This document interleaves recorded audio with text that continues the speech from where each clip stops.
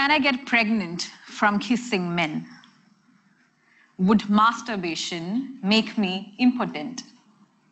Are the use of condoms linked to cancer?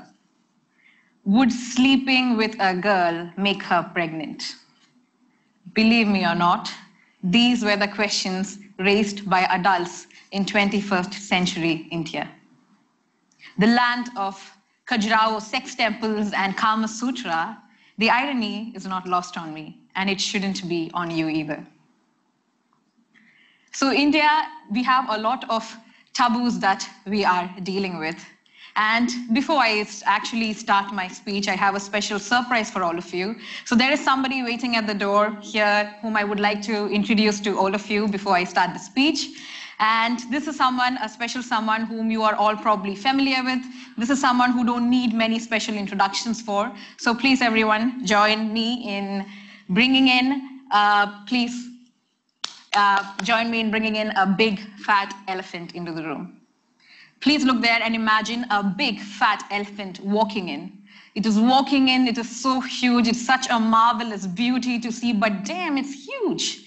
We can't accommodate this elephant in this room. It's walking, it's thrashing all of you, it's breathing, it's sweating. It's so loud that we can't hear anything over the noise of it. And you know what we do about it? Nothing. We do nothing about this elephant. Please sit back and have your life flash through your mind. Aren't we all living with these elephants every single day? We are all living in these tiny rooms with huge elephants right in the middle of all of us. These elephants represent taboos, things like sexual orientation, disability, depression, mental health, suicide, things that we are trying to run away from. We live with these big, fat elephants in the room. And the biggest of them all, especially in India, the biggest villain, sex. So in India, sex is a huge, huge taboo. It is a big fat elephant in the room. The first time I'm hearing elephant in the room in a normal conversation used by someone, he was actually referring to sex. It has been in a taboo in India for ages now, and that makes sex education a controversial kind of taboo.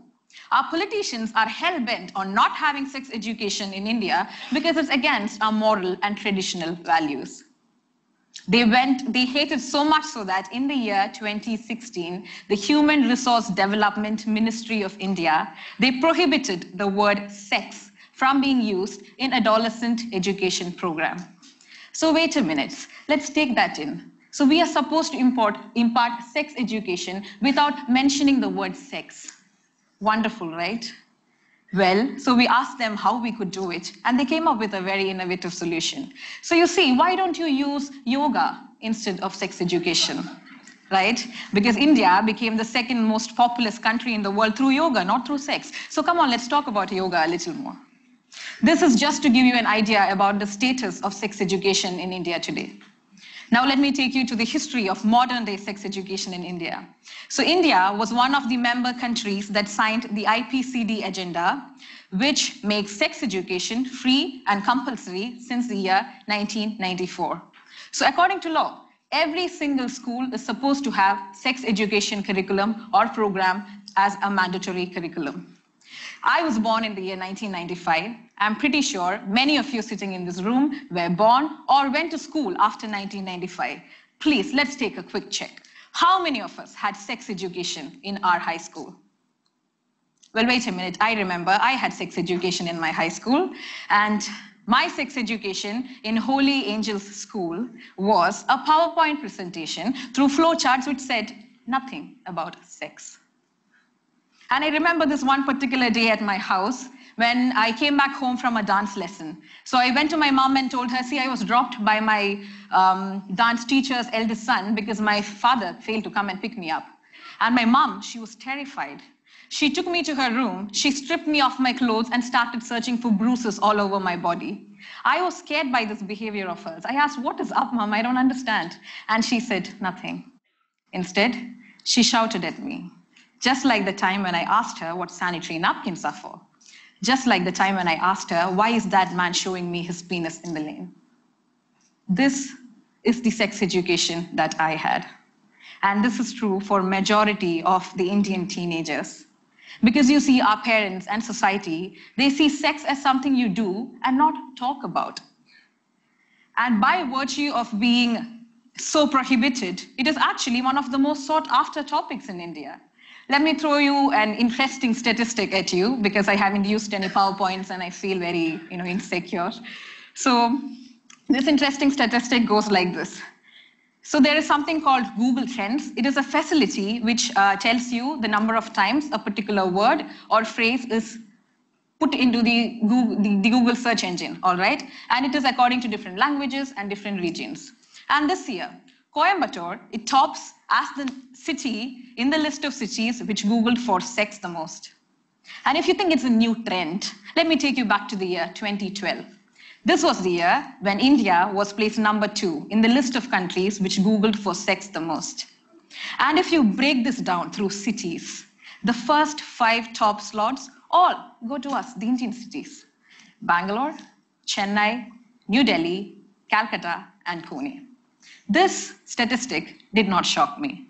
This shouldn't shock any of you sitting here, because in India, we do not have any safe spaces where we can discuss sex, where we can discuss pleasure, where we can discuss sexual orientation and sexual hygiene.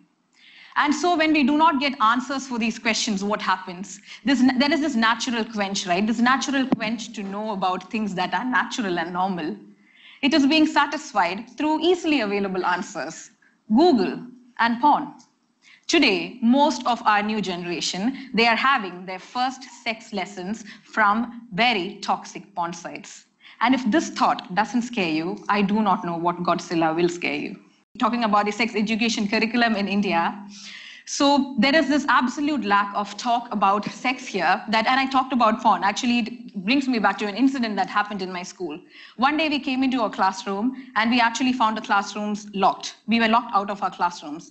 And teachers were inside. They were going through our bags to find slam books, quite a slanderous thing to have back in those days, I should say, and also to find porn tapes. They found a few, they took it with them, and they thought it was out of the room and probably out of our lives. But no, the next day, more people brought more porn sites because now they came to know what porn was. You know what? I really, really wish that they had done this in a different way. I wish they had walked into the room, sat with us, smiled at us, and said, "Come, let's talk about sex. Come, let's talk about the consequences of watching porn. Let's talk about the right touch and the wrong touch. Let's talk about what kind of predators you should look out for, not just in the society outside, but also inside your house. Come, let's talk about the trauma that you will go through, and let's talk about how to get over the trauma after a sexual abuse." I really wish that they sat down with us and taught us not to make a big deal out of sex, because all the problems that we see today wouldn't have happened then. I don't know whether any of you remember the date 23 November 2017. Well, I do, because this is the morning that India woke up to the news that a 4-year-old child was molested by her classmate. This was not the first instance of child sexual abuse, and this most definitely wasn't the last. You know, a child rights NGO called CRY, it actually says that every 15 minutes, a sexual offense is being committed against a child in India. I remember this date because this is the day that I decided to do something about it. I decided to start normalizing sex. I decided to start normalizing taboos that keep making life a living hell for you and for me. You know, there are a lot of problems that is facing us, the humanity today, all over the world. There is climate change, there is crisis. But if you ask me, what is the greatest of all these problems today, what would you say? It's exactly this. It is this stunned silence. It is this stunned silence about climate change, this stunned silence about water crisis and every other problem that we are facing. So once we start breaking the silence around these elephants in the room, that is when we'll start thinking about solutions. You see, today in the world, we are actually witnessing a huge revolution in terms of gender equality and sexual rights. And India, especially Kerala, is a forerunner in it, with our own Me Too movement, with Arpo Arthavam. And I'm saying, let's not just stop at talking about what happens after abuse. Let's start talking about how to prevent abuse. Let's start talking about normalizing things that should be normal.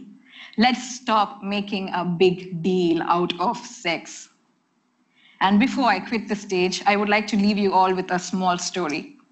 So in the year 1814, Ivan Krylov, a poet, he wrote a fable called The Inquisitive Man. So in this fable, he writes a story, the story of a man who goes into a museum. He walks in, he sees the beauty inside the museum. He sees every tiny carving that is done on a sculpture, every small detail of a painting, and he goes back home a very happy man. But he failed to notice the big, fat elephant sitting in the museum. What a fool, right? So the next time a kid asks you an uncomfortable question, would you rather be a fool who does not address the elephant in the room? Please think hard about this answer. Thank you.